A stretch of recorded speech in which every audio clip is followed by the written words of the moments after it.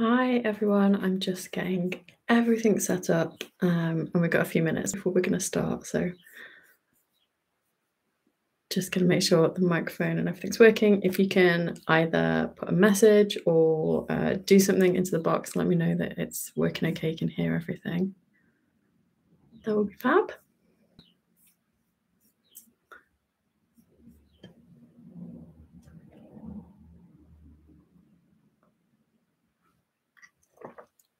Fabulous, thank you. All good. All right, well, we're due to start at past, so I'm going to just sit here for a few minutes and give everybody time to join.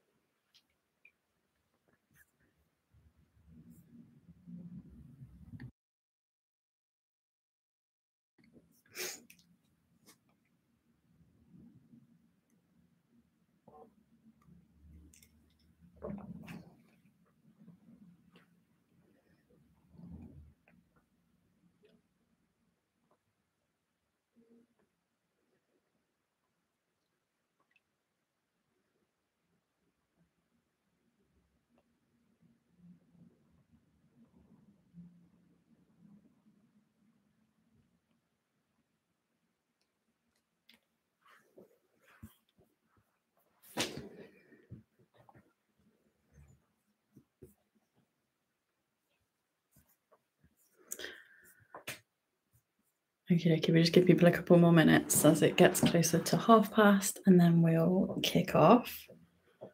So you've got time to grab a drink if you need to, get yourself comfy. And then please do ask questions, pop any messages in the chat box as we go through. I'll try my hardest to get through them all and to answer them.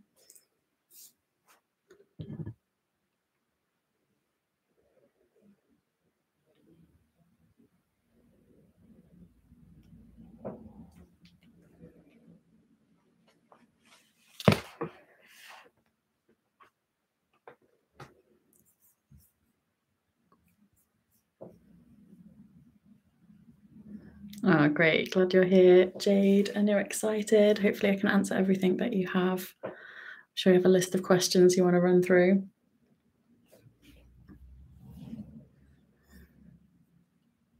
Okay, we'll just wait one more minute for anyone else who's joining, and then we'll kick off.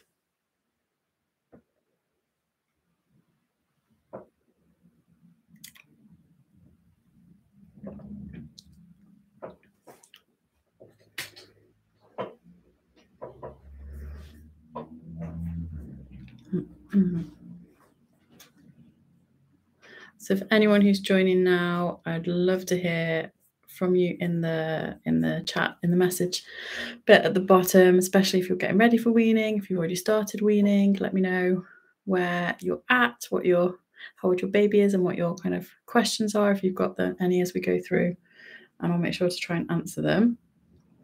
We'll just give it a little bit longer and then we will get started.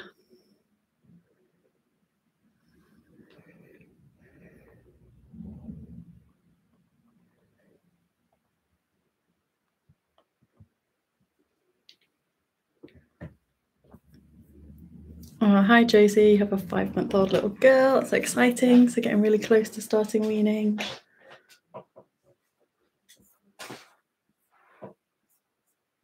Perfect. All right, well, we're just coming up for past, so I think we will crack on. Thank you so much for joining. Oh, hello from Norway. Hi over in Norway. Thanks for joining us. So thank you for joining the session. This is all about preparing for weaning. My name's Katie. My pronouns are she, her, and I'm really excited to do this session with you. I'm really hoping that I'll be able to answer all of your questions and yeah, have a really nice chat about weaning and getting ready so that you can feel confident and excited when it comes to actually starting to introduce food.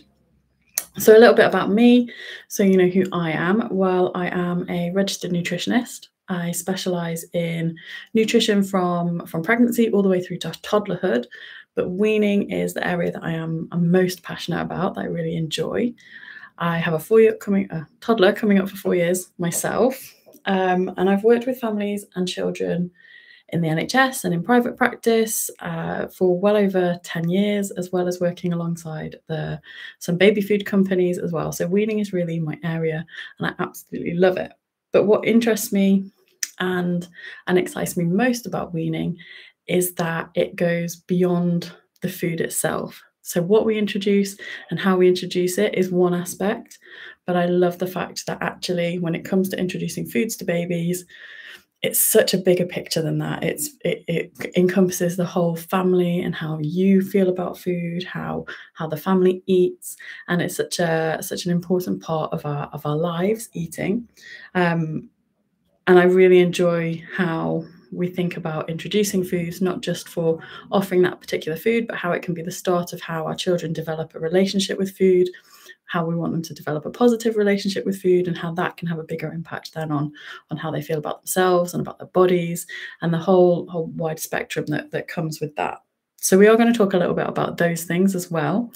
What it's not going to be necessarily is this is what you do on what day.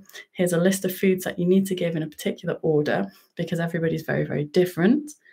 But what you can expect is that we're going to touch on how you can get the right support network in place when it comes to introducing food and weaning, how you might want to think about identifying your own beliefs around food and how you identify with food and the impact that can have when it comes to weaning and offering foods to your baby. We're also going to think a little bit about the end goal of feeding babies. Why are we doing this? Why is this such a big milestone moment for us? And what do we want to get to at the end of it? We will, of course, touch on first foods, thinking about, does it matter what you start with, how you start, when you start, and the type of food, so that you feel comfortable with knowing how to make that choice and with the choice that you do end up making. We'll touch on allergens a little bit as well. We will also touch on milk and the role that plays for our babies during the weaning period, and some of the common problems that you may come across. Weaning is a huge topic, and I can see there are loads of questions coming through as well. So I'm going to do my best to get through as many of them as I possibly can. We have about 45 minutes, so we'll see how we get on. I don't think it's possible to cover absolutely everything to do with weaning in such a short time. But you can always have a look on my Instagram or the early years pack that is available through the Positive Birth Company. I have a whole module on there which takes you through step by step, lots of different stages of weaning and lots of short videos that you can watch. So we'll share the details of that at the end as well. So there's always more support after this live session. I'm just having a scan through some of the questions. Thank you so much for adding them. So some of the things that I'm seeing here, yes, we're absolutely going to be talking about things that we're struggling with, eating more than 1 or 2 spoons, thinking about introducing food and what age, absolutely, feeling nervous about weaning. Oh, bless you, I'm sure we can hopefully help you feel a bit more reassured about that. Love weaned a lot of animals. That's really interesting. It'd be interesting to see the comparison, I'm sure. And yeah, hopefully that if you do feel worried about how you're doing and whether you're doing a good enough job, I hope I can reassure you by the end of it that you absolutely are.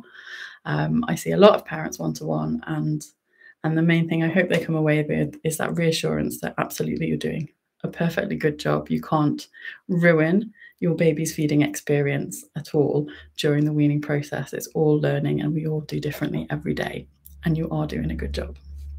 So that really, I think, taps into this first point that I wanted to talk you through, which was around building your support network. And it might be something that you've done when you were pregnant and thinking about, what do I want my support network around birth to be like? And perhaps Positive Birth Company was a part of that.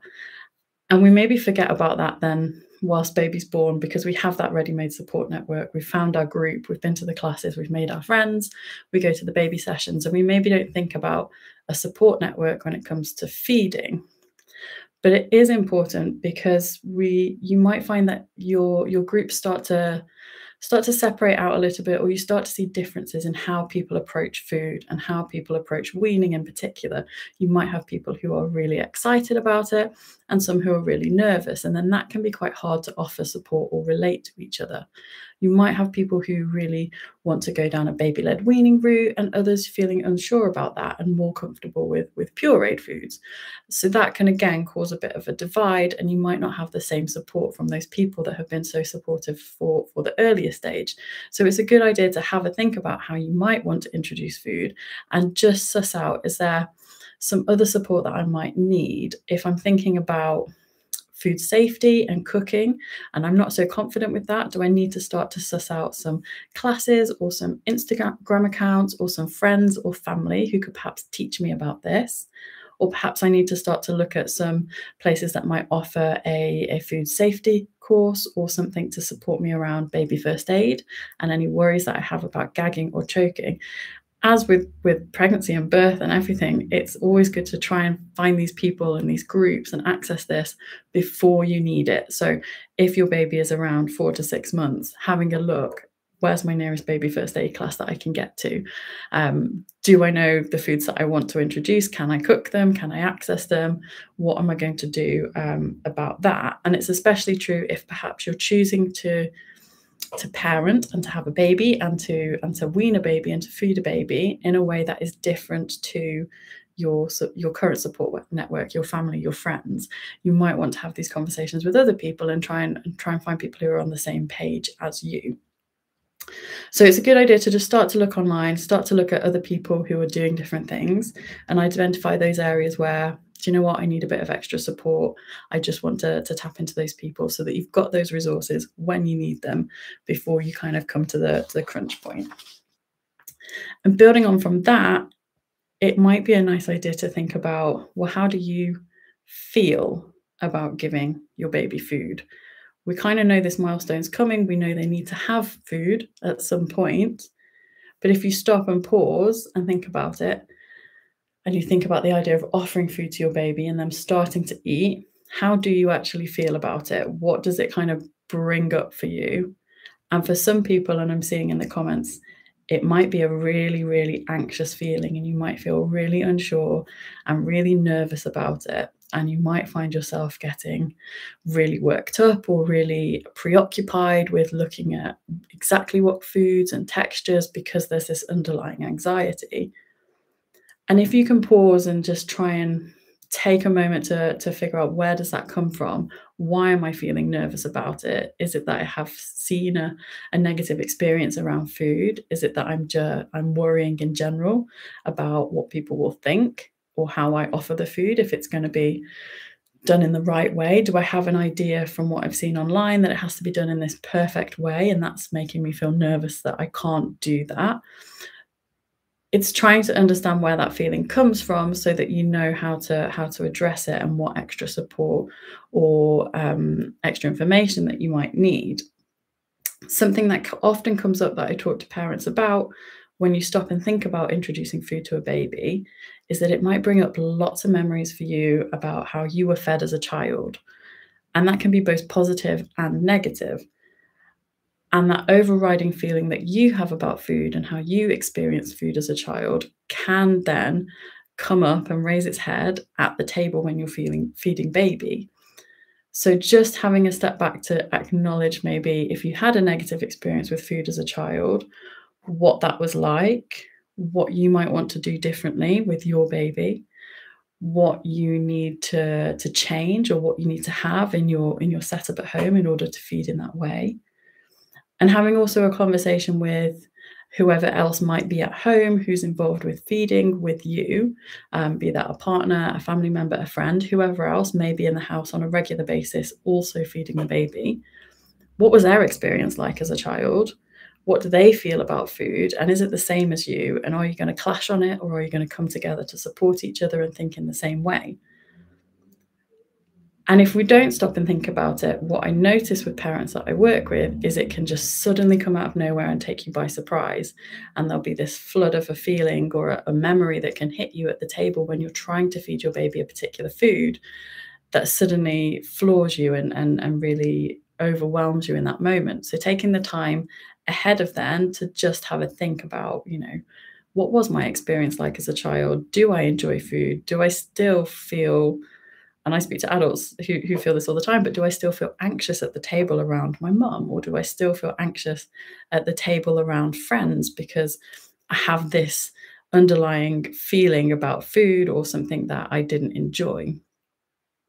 And the reverse is there as well. We could have such positive memories about food as a child, such wonderful positive family memories about Christmas is often one, or Sunday lunches, or picnics, or being on the beach, or just different things that we experience that we really, really want our children to have as well.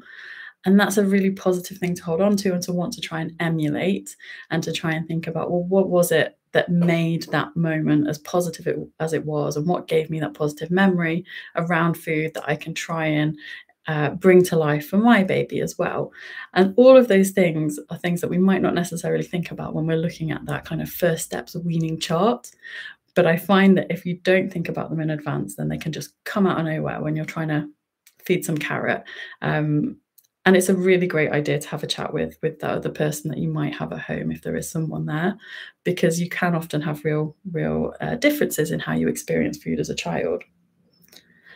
As well as how you feel, this is also a good time to just think about, well, are we going to feed our baby in a particular way? Do we follow a certain diet that we might need to just consider at this point?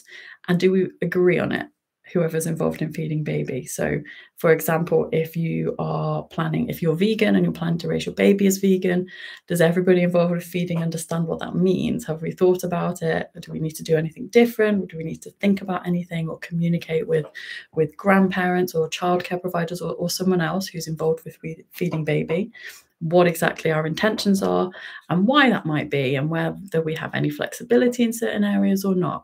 And just having a think about it now, so that you know, and that you feel comfortable, and that you feel confident in being able to say to that person, this is how I'm feeding my baby.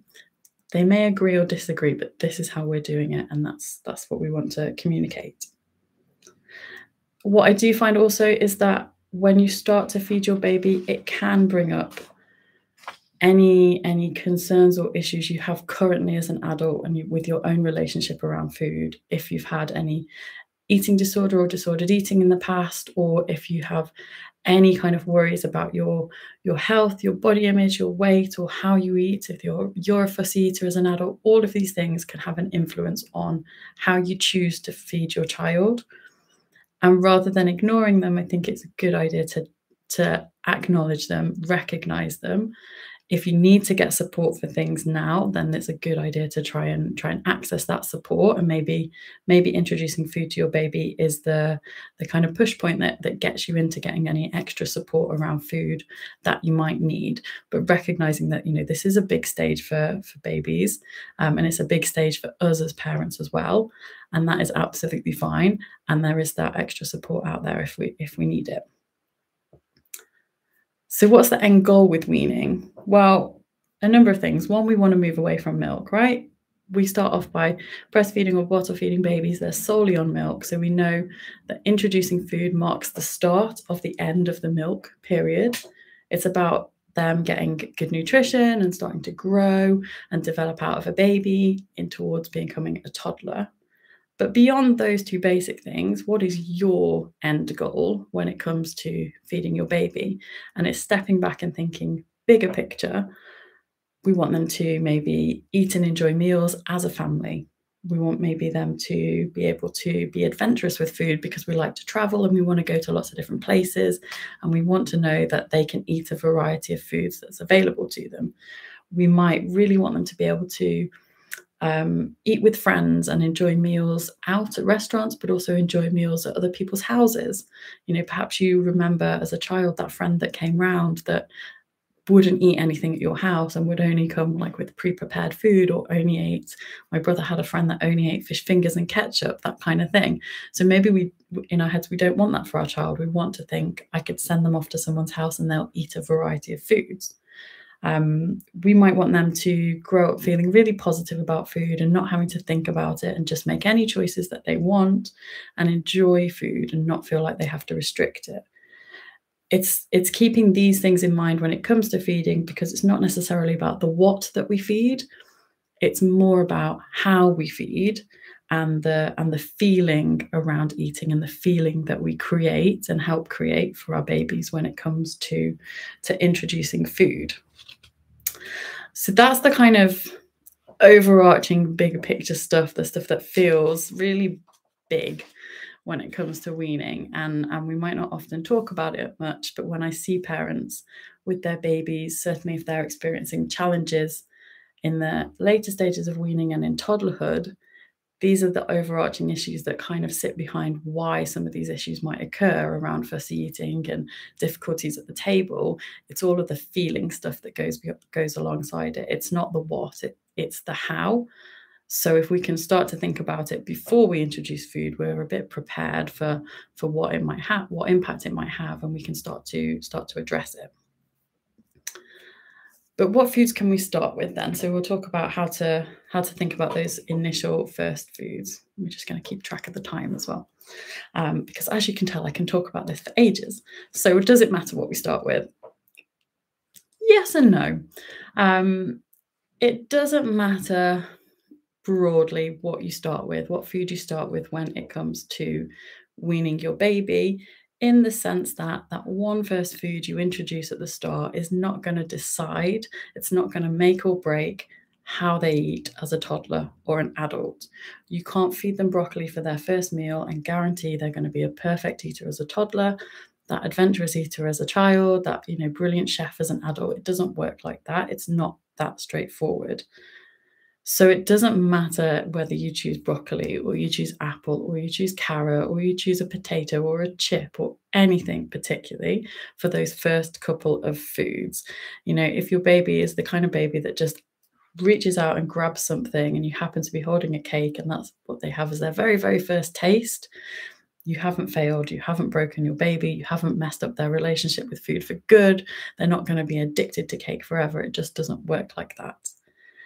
What we see being more important is the wider variety of foods that they have on a regular basis, that they are exposed to and they experience on a regular basis. So yes, you can start to introduce vegetables as the first foods because they might take a little bit more practice and they might take a few more tries for your baby to actually seem to like and enjoy them. Bitter tastes are much harder to get used to than sweet tastes. Sweet tastes are more palatable, so they're more likely to be accepted a little more quickly than some bitter tastes. So the bitter tastes are the ones that then take practice, and that's why you might see information suggesting if you introduce these earlier, it will help your baby learn to like them. It's just that they need a bit more practice. They need a few more tries at having these foods.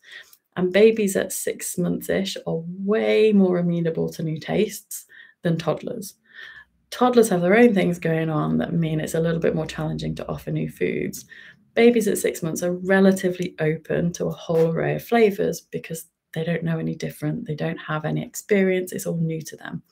So the kind of idea is if you have those harder tastes to learn earlier on, your baby might be able to accept them more readily. It doesn't mean that they're not going to be a fussy eater when they turn 2. It doesn't quite work like that, but it means that those are nice foods to try and start with. Having said that, you can still offer things like fruit and the sweeter vegetables at the start. You can offer protein foods like lentils and chicken and meat and eggs and fish. You can offer dairy foods like milk and cheese and any kind of carbohydrates like rice and potatoes and pasta and porridge, and all of those foods are all absolutely fine at the start of weaning as well. We know that it's important to introduce iron through foods from 6 months. So maybe you want to start with iron-rich foods because iron feels like an important thing to you. Particularly if you were struggling with iron during pregnancy, you might have a heightened awareness to it. And so you want to start with iron-rich foods, absolutely fine. You might be more mindful and aware of allergens because that's something that's happened in your family in the past, or you just have a general interest in that area. So you might want to start with some of the allergenic foods, absolutely fine as well. It also depends on, what you're doing on the day, where you are, just how life has panned out on that day. You might have the best intention in the world and think, I'm going to start with broccoli because I think it's going to really help. And that's great if that's a food that you eat on a regular basis and you enjoy broccoli and you want your child to eat it because it is a regular part of your diet anyway. And then it just so happens that you're sick on that day, or your baby's sick on that day, and it doesn't end up happening, and you end up having a small amount of porridge, or they end up licking something off your spoon. Both are absolutely fine. There is no absolutely right or wrong answer when it comes to the first food that you should start with. The important thing is not to stress about it. Your baby won't be a perfect eater if you follow the kind of 14-day plan, or if you just kind of go completely free as a bird, whatever you're having on that particular day. Both are fine. It very much depends on your personal preference, your style, of whether you're a planner, whether you like to follow a plan, or whether you're much more free with it. It really doesn't matter. So that's one thing not to stress about. In terms of whether you start with finger foods or purees, again, it really depends on how comfortable you feel, and whether you feel anxious about offering finger foods versus pureed foods, because that anxiety might make the experience more challenging if you feel really, really worried about the finger foods. And if offering purees for a little while, the first few days, helps you get into the swing of it and feel much calmer and enjoy the mealtime yourself, then that's fine. That helps you feel calm around mealtimes. You might then be more likely to introduce finger foods after that. What we do know is important is that babies do need to experience texture in order to develop the skills to eat, because eating is a skill and they need to learn it. It doesn't just appear and it doesn't just happen because they hit a certain age. So they can only learn to chew and they can only learn to self-feed themselves if we give them the opportunity. So we have to offer them textured foods and we have to offer them finger foods and spoons and forks in order for them to learn. But like with any skill, this can happen at different times for different babies. So there's no right or wrong, and there's no complete cutoff of you must introduce finger foods by 8 months or they won't be able to feed themselves. It doesn't happen like that. Babies don't have this internal clock that suddenly switches at any point. So it's more feeling, do you feel comfortable doing it? Do you know how to prepare finger foods safely so that they're not likely to choke on them? And then can you start to offer them in a way that feels relaxed for the baby, that doesn't put any pressure on them, that kind of goes, hey, they're here. If you want to try them, great. I'm not going to pressure you. Here's the different options that you've got. And allowing them the opportunity to reach out, grab things when they're ready, when they see you do it, when they feel calm, they're much more likely to get involved and to start to feed themselves. But if you need to introduce purees at the start to help you feel comfortable in doing that, as well as going to a baby first aid class, then that's absolutely fine to do. And you might see the same when you think about whether you prepare food yourself from scratch or whether you use any manufactured baby foods or get someone else to cook it for you. It's all about finding that balance of easing into it in a way that helps you feel safe, secure, calm, relaxed around food, because babies, as you know, pick up on your feelings. And if you're super anxious about the texture or what the food is, then they're going to pick up on that and they're not going to eat as a result of it.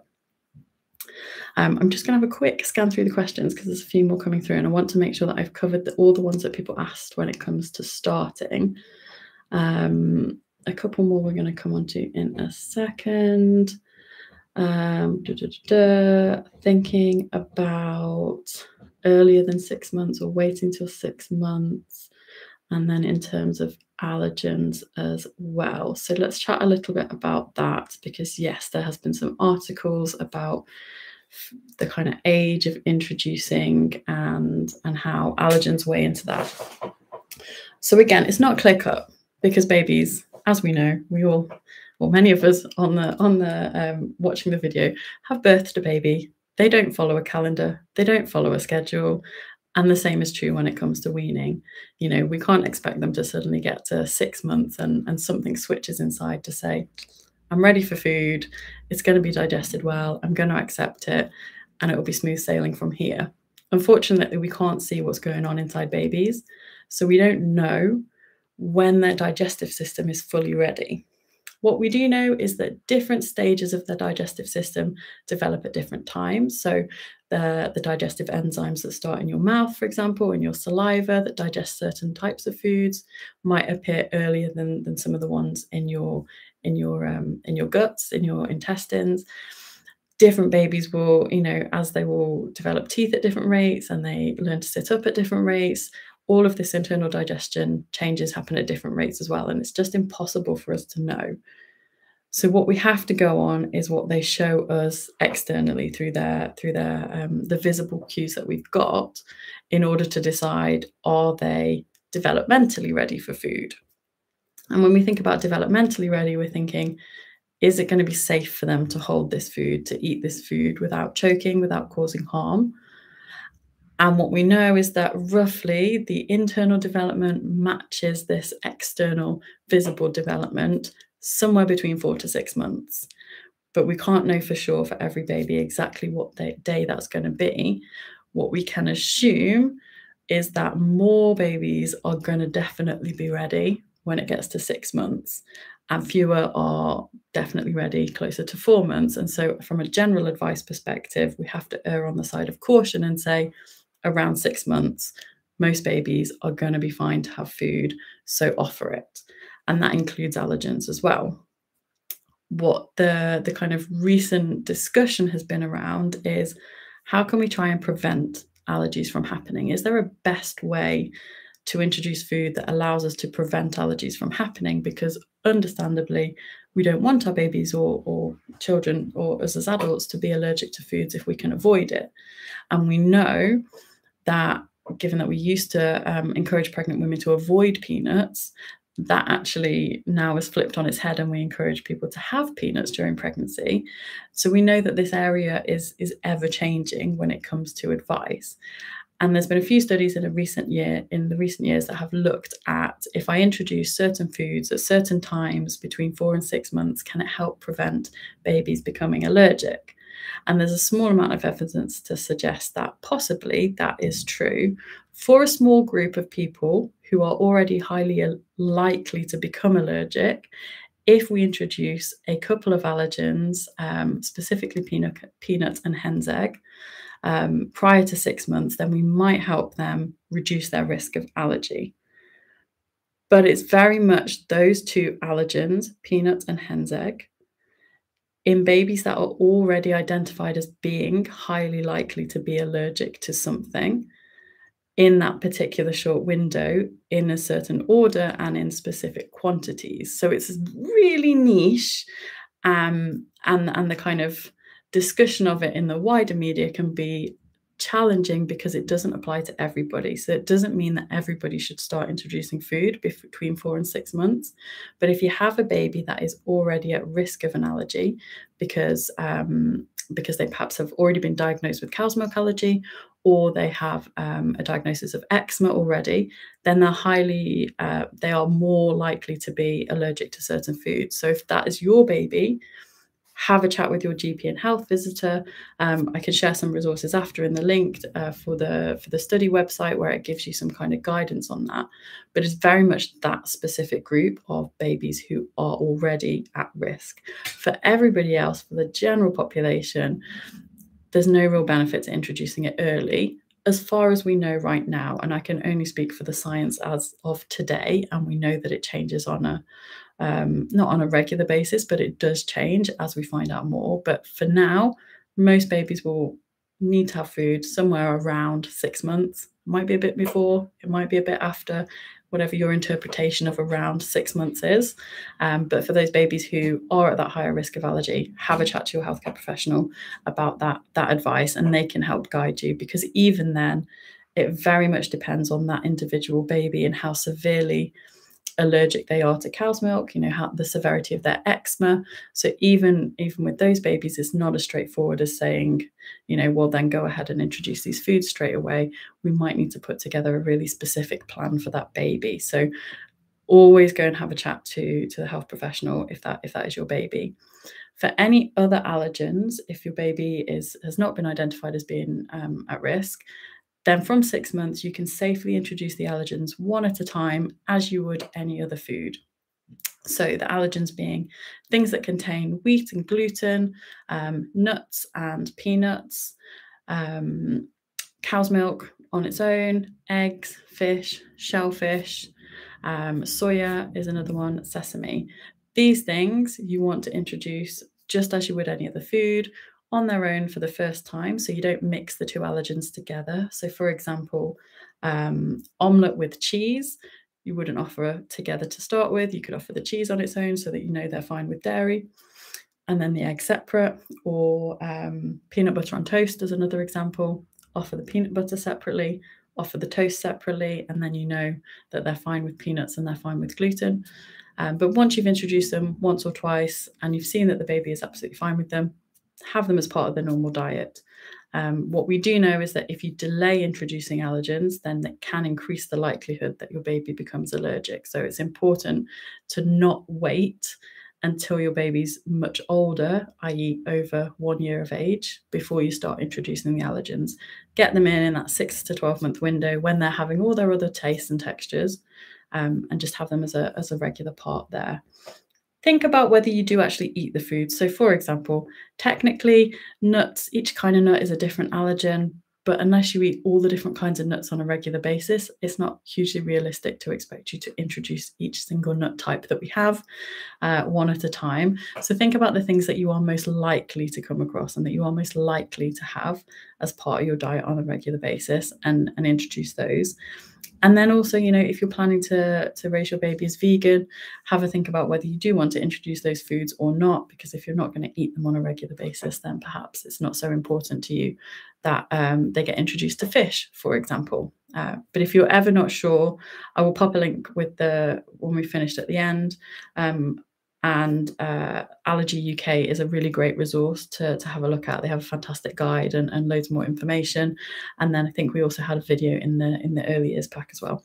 But I'm conscious of time and I'm going to digress and just start chatting here about allergens for ages. So one thing I wanted to add on to thinking about those first foods is what you do after those first couple of days. We have so much talk about the starting point. What day do I start? How do I start? What does that first meal or week look like? And it's such a tiny window in the grand scheme of things, in the grand scheme of their weaning, but in life in general, it's such a tiny window to have so much emphasis on. Actually, think about just the kinds of foods you eat on a regular basis. Is this a good time as a family to think about the way that you eat, what you eat, how you eat, the setup that you have when it comes to meal times and cooking and all of that? Because that's the more important thing. That's how babies will learn to eat, is by watching you and by being a part of the mealtime. So that first week, if you're preparing things specifically for them, is great, but it's not going to have that bigger effect on how they eat as they get older. So perhaps think about, well, maybe we as a family want to find a way to introduce oily fish more in our diet, because I want my baby to offer it, to have it and learn to like it. But actually as an adult, I don't really know if I do like it, and we don't eat it that often. So maybe now's the time to bring some salmon in, or learn to like sardines or mackerel or whatever it might be, you know. Think about your diet, your way of eating, and do you want your baby to be able to emulate that? And if not, maybe think about any changes that you might want to make. We're going to touch on milk, because milk remains important throughout the whole weaning process. The goal of introducing food is not to get rid of milk by the time your baby turns 1. Milk very much does the hard work, does the legwork. Milk is providing the bulk of the nutrition, the bulk of the energy for your baby throughout that entire first year of life. Weaning is about complementary feeding. It's about adding foods to complement the milk. The food is there to help your baby learn to eat, to teach the skills, to introduce textures, to allow them to experience tastes. But it's not there to replace milk in terms of providing the vast majority of your baby's nutrition. So whether that's formula milk or breast milk or both together, they still are the most important thing when it comes to nutrition. And that's really important to remember. If you find that in these early weeks, your baby's just not that interested in food. And we'll talk about the kind of common challenges, that being one of them. But if that is the case, milk is still the most important thing. It doesn't matter if your baby's not eating a lot of food, because milk is doing the vast majority of the work for us. And that's how we need it to be. It's more energy dense, it's more nutrient dense than the foods that we will be offering our babies whilst we're weaning. So milk remains important. As you get closer to 12 months, you will see a shift from your baby. And ideally, we want it to be led by them. We want to follow their lead as much as possible when it comes to reducing milk and making that switch from milk as the dominant factor to food as the dominant factor. But it will be around 9, 10, 11 months, sometimes even closer to 12 months. But it's that latter part of weaning. The first part is very much milk, milk, milk, nice little bit of food if you want it. When we are thinking about milk, we are keeping everything the same as it has been around 6 months, the same kind of milk. You don't need to change the milk to a different kind if you're formula feeding. You don't need to swap it to cow's milk or anything like that. It's the same milk, it's the same way of feeding until we reach 12 months of age. What might change is your baby might start to seem like they prefer food towards that 9 or 10 months. And then you might think, okay, let's take away some of the milk feeds, perhaps offering the same number, but a smaller volume, or perhaps thinking about how does the structure of meals and snacks and milk look in the day and taking away some of the milk feeds. Ideally led by your baby, but I realize sometimes that's easier said than done. And you don't always get the cues from your baby when to introduce milk, but when to decrease milk, sorry. But ideally led by your baby. If they seem to be really, really interested in food at breakfast time, for example, or in that early morning, then that might be the one to swap around from having milk to focusing more on food. It might be that in the evening time, they actually still really just want milk, and milk is their main focus, and that's absolutely fine. They might not be interested in food at that point. So you'll notice a pattern with your baby where they're more open and amenable to food, and where they really just want to focus on milk, because then it's about getting that feed in and getting that milk in. Something else that you can think about when it comes to dropping feeds is perhaps changing the order of milk and food. So in the early part of weaning, you might want to offer milk to begin with and then a tiny bit of food at the end, because then they're not too starving hungry and they're maybe a little bit happy and open to the idea of food. And then you might find that you want to switch that round because they just are really more focused on the food. So then you make the food the star of the show and offer the milk after. Something else to consider might be then that they perhaps need to take milk away from the idea of it being their main meal, having milk in the bedroom, or perhaps having a room that you feed milk in, versus having food, which happens at the table. And this maybe applies more if you're bottle feeding, but having that separation between, hey, this is mealtime, this is where we have food. When we have milk, it's something we have in the morning, maybe in our room when we're waking up, or just before we go to bed, or whatever your routine looks like. And it's really impossible to say what is the right thing for you and your baby, because we know that babies feed differently. Their routines are different. Alongside introducing food, you've also got them, potentially learning to crawl, more teeth coming through, sleep patterns changing, more growth spurts, illnesses. They might be going to childcare towards the latter stages or any point. So you've got all of these things happening that also impact whether your baby's interested in food or milk.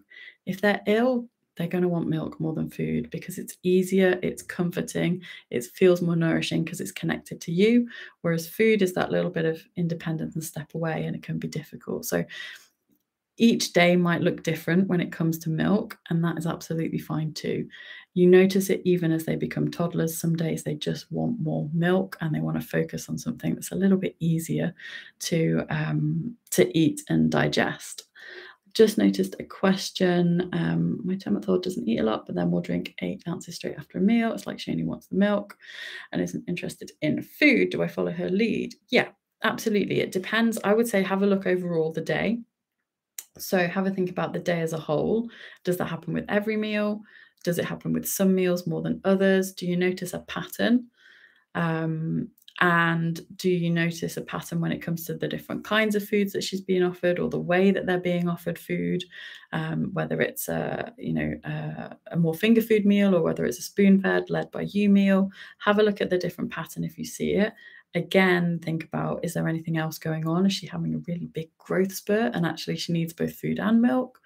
And then have a think about that, kind of separating it out. So food is food and then milk is separate.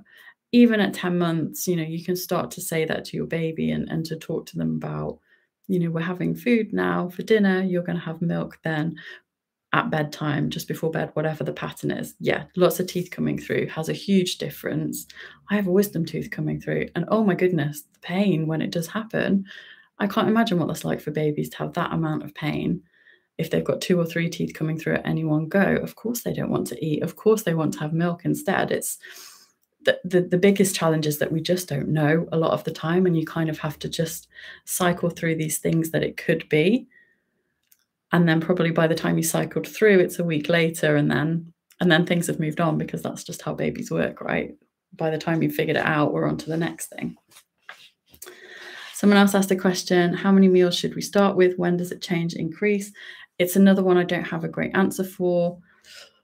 It really depends. So to start with, maybe once, maybe twice. I would say it depends. When are they napping? When are they with you? When do you eat? So we want babies to learn by copying us. If you only ever have your meal times while they're sleeping, and I wouldn't blame you if that was the case, but if you only have your food while they're sleeping, they're probably going to struggle to start with, because they've not really experienced you eating, so they won't know. So then I would say pick a meal time that you want to eat, that they can be involved in, and start at that one meal time so they can connect to you there. If you happen to always have breakfast when they're up and about and they see you having that, and then you have lunch when you're out maybe, or you're visiting someone and they're also awake for it, then they might want to try food at both of those meal occasions, and that's absolutely fine. What I would change in your mind is that it's not a meal for babies. What we're having is occasions to try food and experience food, mealtime occasions, food occasions, opportunities to eat, rather than meal. And I think that little reframe can help us when we think about other challenges, as in, how much food is my baby eating? When do I know this meal is over? Have they eaten enough food? Is this the right food? If you take away meals, then you take away that idea that we have, that we need to have 3 meals a day and they need to provide certain amounts of nutrition and food. And actually, for babies in the early days, it's about what opportunities can I give them to explore food safely, to explore different textures, to explore different tastes, and to experience food in the environment that feels calm, relaxed, happy to both of us. And then it doesn't really matter, right? It doesn't matter how many times a day that happens. It might be twice, it might be once, it might be 3 times. It's absolutely fine. Follow your baby with that. It leads me into this last bit. Oh, Tyler, I'm sorry, I'm going to run over this. 45 minutes is up, but we have lots to chat about. So I'm going to keep going for a little bit longer whilst my dinner's being cooked downstairs. We're going to touch on some challenges that you might hear for the last 10 minutes. So the challenges that are kind of most common, and that I'm seeing in the comments as well, in terms of showing an interest in food, in terms of not really wanting to try food, or not wanting to have food themselves. What else is here? Positive relationship with food, worrying about choking and gagging. Absolutely. So not being interested in food at the early stages is really normal. Social media might have you believe that you're going to present a bowl full of pureed food to your baby and they're going to eat the whole bowl. And then that's the start of this wonderful weaning journey where they do the same every day and you check it off on a checklist and tick, tick, tick. They've had all these foods. You make a lovely bowl of porridge and you put your little seeds and your berries and everything on top and they just sit and eat it. And sometimes it happens, but more often than not, it doesn't. More often than not, it's a couple of licks of a spoon. Okay, I'm done. Or it's moving a bit of food around their mouth before spitting it back out again. and that's the second occasion they have food. That all counts. That is all getting used to food. That is all experiencing food. That is weaning.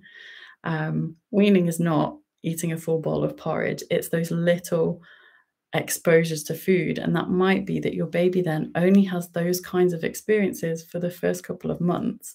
They're still becoming used to food. They're still learning. They're still learning tastes. They're still watching you eat. They're still getting familiar with food. And that's absolutely fine if they only have one mouthful, say, and then they're genuinely hungry, so they need to have some milk.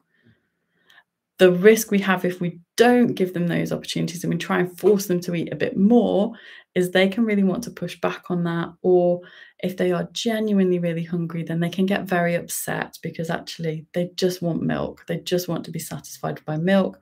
They know what to do. It's going to help fill that hunger gap.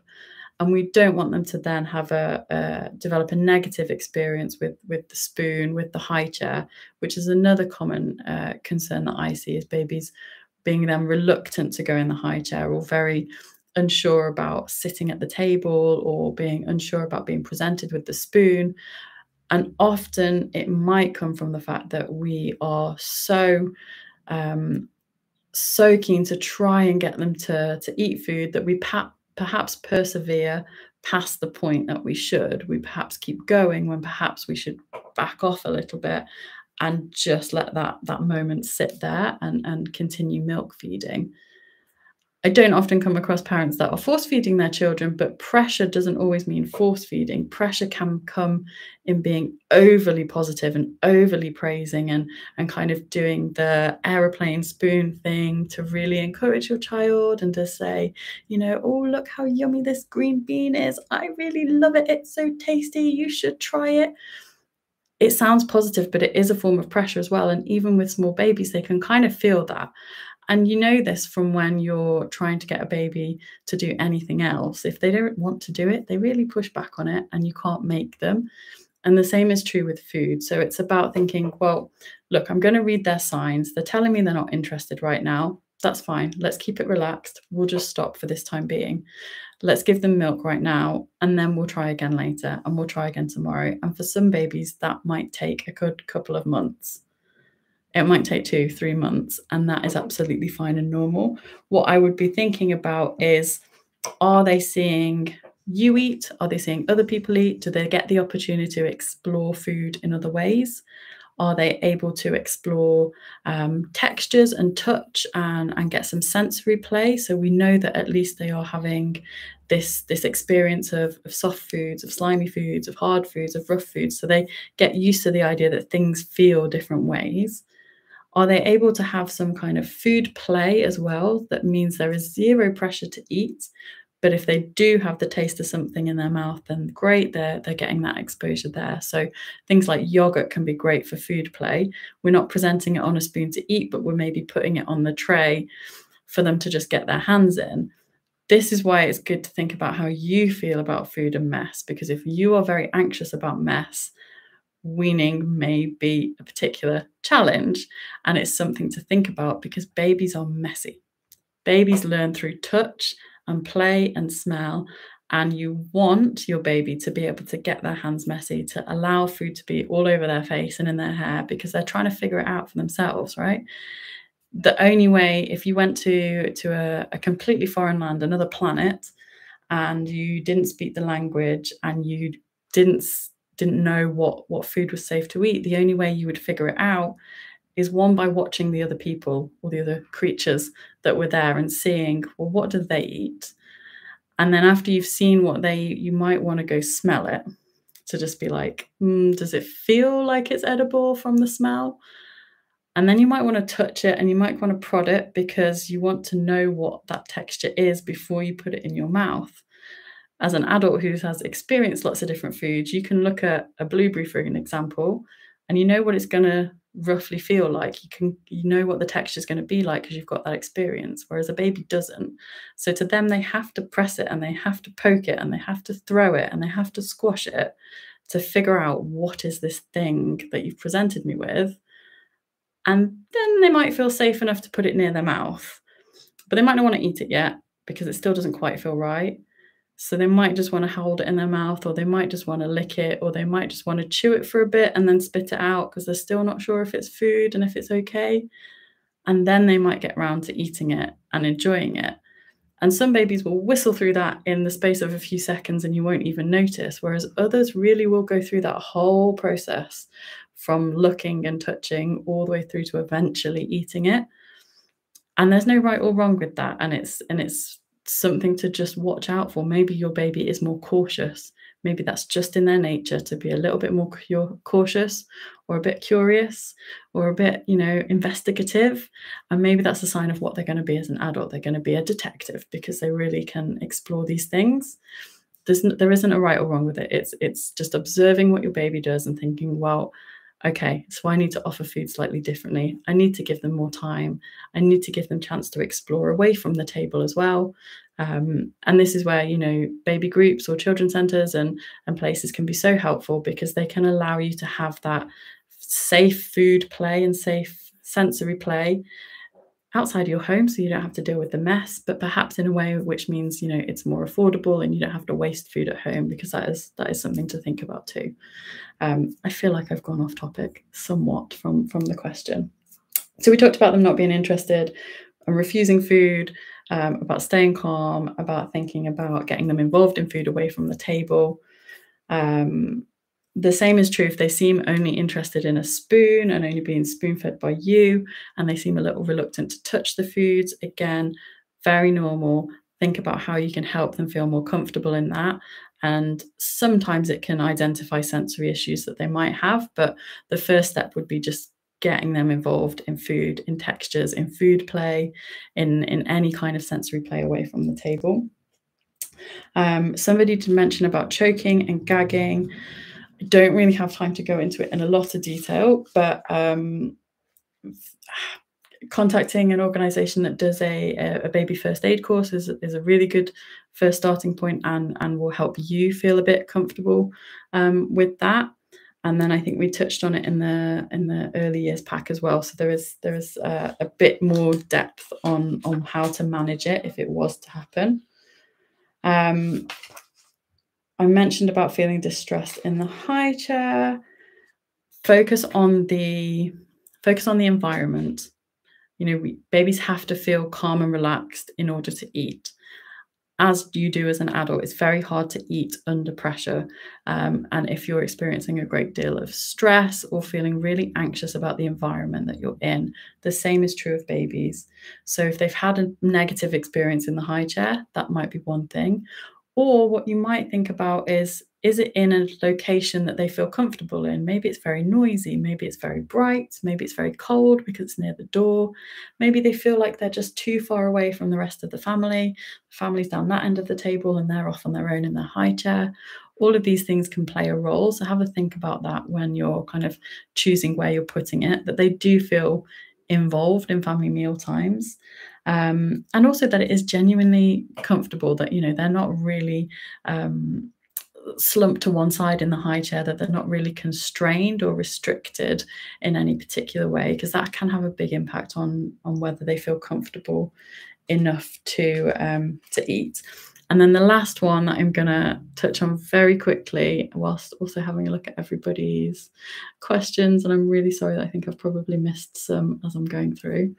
The last one I wanted to touch on, because it is something that happens and I get talking to parents about quite commonly at the start of weaning, is constipation. It's everyone's favorite topic. We've been used to it since we were pregnant. It's just a part of our lives now. Constipation does happen at the start of weaning for quite a lot of babies for a few different reasons. One, it's just a big digestive change for them. You remember when you were pregnant, your digestion's all over the place, and it can then have an impact on constipation.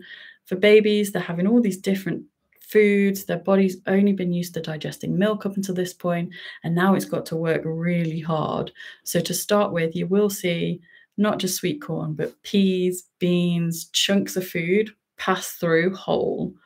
Your baby's digestive system has to work really hard to get used to digesting these foods. So that's why you do often experience constipation at the start. It could be a sign to slow down. It could be a sign that you're introducing too much too quickly, and perhaps you need to rein it back and have fewer meals or less food. And sometimes that means, just offering a tiny amount and then giving them milk instead. And just whilst you kind of find that balance for them and their digestive system has time to catch up. It might be that, you need to just watch the kind of fiber content of the foods that you're offering babies. We're so used to focusing on fiber as an adult, but for babies, actually, we don't want them to have loads of fiber in one go because their little tiny digestive systems can't quite cope with it. So things like brown rice, brown pasta, brown bread, fine in small quantities, but not all of it. It's going to overload baby a bit too much. It might be actually that we're not giving them enough healthy fats as well. Babies need fat in their diet, and that can also have an effect on their toileting and on digestion. So making sure they do have those really good fats like avocados and such a millennial answer. Sorry, avocados, salmon, oily fish, olive oil, spreads, milk, that milk that they're having from you, having those healthy fats in there is important to help with constipation as well. But also giving them that, massage, warm baths, a tiny bit of water alongside meals is also important to help. If you notice that it's been a couple of weeks and you're really having some issues with constipation, go see a GP or your health visitor about it, and maybe pull back on the food a little bit so that they're not too overwhelmed. Okay, that was a real rattle through those last ones. I'm sorry, I'm rushing. I just want to have a quick look at some of the questions. Interested. How do we know that baby is interested in starting food? She'll show you. She'll grab it. She will grab the food. She doesn't necessarily have to sit up by herself. We just want her neck and head to be steady and showing some interest by grabbing the food, by showing that she can. Not all babies will sit up on their own when it comes to introducing food because they, developmentally may not be able to.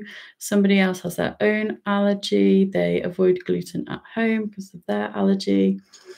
Will this negatively impact baby? She won't be exposed. I would look at how you can safely introduce those kinds of things. It often comes up in relation to peanut allergy as well. If a person at home has a peanut allergy, how can we introduce the food safely to baby whilst keeping the other person safe as well? So it might be thinking about, is there another family member that is able to offer those foods at a different location, at a different time?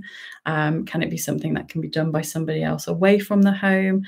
And think about where you might be able to fit them in. Because if the baby is not allergic to the food, there is absolutely no reason to avoid it for them.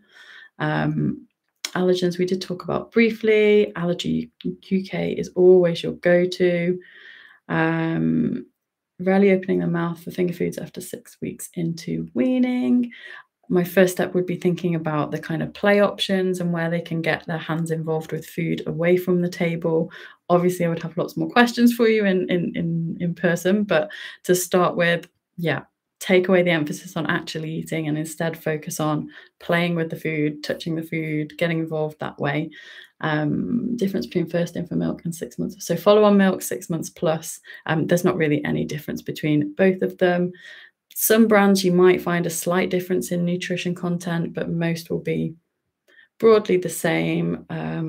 Depending on your views, the cynic in you would say that's a marketing thing, but you definitely don't need to change from a first infant milk. Once your baby hits 6 months, you're absolutely fine to keep on that one. Choking. I can totally understand that your older child choking would really knock your confidence. Absolutely. If you've already done a first aid course, do one again. You absolutely can't do too many of those. And think about how somebody else could support you with the foods that you feel most concerned about. So how else can other family members support you with that? And that might be them stepping in to do some of the feeding and allowing you that space to kind of work through that and to feel confident about it again.